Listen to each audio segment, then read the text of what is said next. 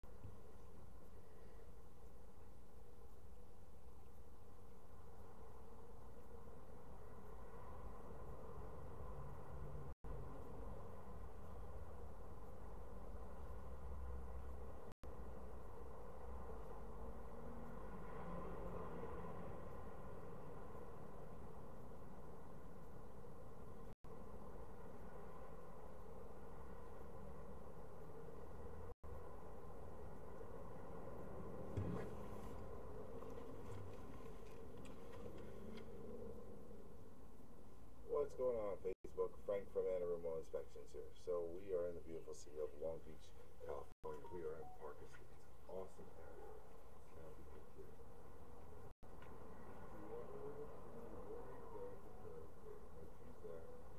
get some bushes. So for this particular sewer inspection, we are at 62.5 feet, and we are unable to fully pass. Now, this is about the 5th time. Sorry, not sure what cut out. So this is about the 5th time that we ran into a blockage just in this line. And this is the final one that we can't get through. So everything might be flowing great. We're 62 feet out at this point.